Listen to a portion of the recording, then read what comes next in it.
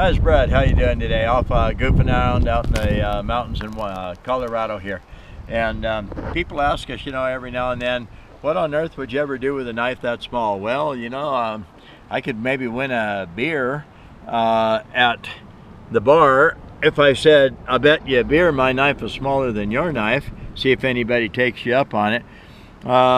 What could you do with a knife like that? Well, you could probably use it for cleaning your fingernails. And I use it actually a lot on peeling oranges. So let's check and see what we got for sharp. And this is new right out of the package. Okay, that's really not too bad. I can kind of slice along there like that. They actually do a pretty good job of sharpening them.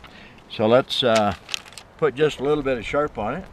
See how it turns out here. Right now, see, I don't need serious radius going in there like that. I don't even notice that there's a radius on that blade, because all I got to do is just go from the handle towards the point of the knife, just like that. Slide it right on out there. And we're going to turn the knife over here in a few seconds and do it again, just like that. Turn it up this way so you can see a little bit better. Okay, now I'll just pinch it, turn it over, put my finger under the blade, tilt it down like this, go right on out, right on around. You know what? I'll bet that would be a really good knife for gutting a fish, actually. If you got the fish turned up, go in from the bottom and right on up, that might work. So let's see. We do this for a little while longer.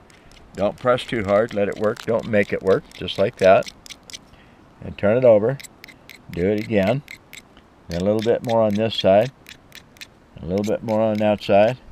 And a little bit here. A little bit there. A little bit there, a little bit there. That bites. All right, let's see. And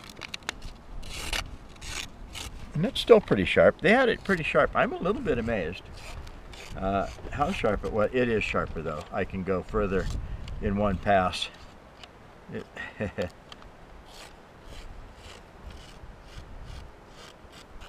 Alright, this is what I do mostly with my little 1-inch knife. Come up here about like that, stick it in the orange, and just go right on around. That way you don't have to worry about the depth of your cut very much. Just like that. Take your orange, run your finger in there like that. Oops. Like that.